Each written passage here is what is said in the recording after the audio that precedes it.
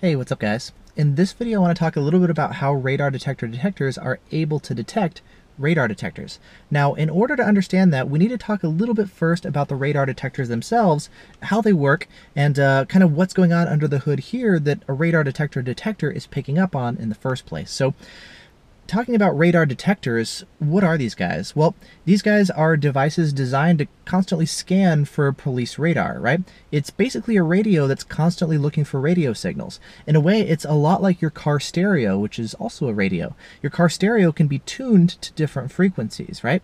Well, the radar detector, it's doing the same thing. It's like a radio that's constantly looking for different frequency signals, except instead of radio stations that you would listen to, it's looking for the radio coming out of police radar guns, X-band, K-band, different Ka-band frequencies. It's scanning for different radio frequencies.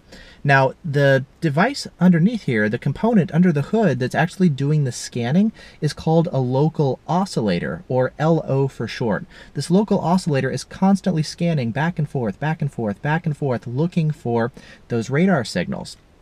And a radar detector is designed to actually detect those signals to receive them, right? The signals actually come in here through the horn. Now, the radar detector also unintentionally radiates signals back out of the horn. It doesn't just receive signals coming into the horn, it also unintentionally radiates them back out. And the signals that are radiated are actually signals that are coming from that local oscillator.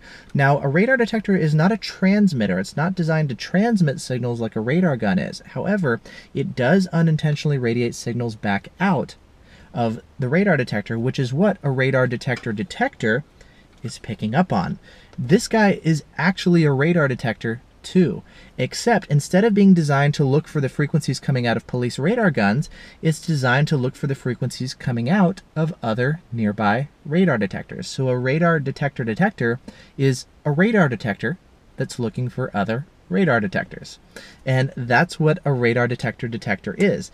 Now, there's been different tricks back and forth as far as radar detectors trying to become undetectable to radar detectors, and one of the tricks is just changing the frequency that the local oscillator scans on. There's other things too that they can do to become immune to being detected by radar detectors, but that's really what these guys are doing, is they're looking for the emissions coming out of other radar detectors being produced by that local oscillator. So if you've ever been curious how these guys work and exactly what it is that they're picking up on, that's how it works. They're picking up on the LO emissions coming out of other nearby radar detectors. So cool. If you're curious to learn a little bit more about radar detectors, you want to see some testing, all that kind of stuff, definitely stick around. Make sure you're subscribed to my channel. I got a lot of tests and videos coming up here soon. So yeah, I'll see you guys soon with more Spectre videos.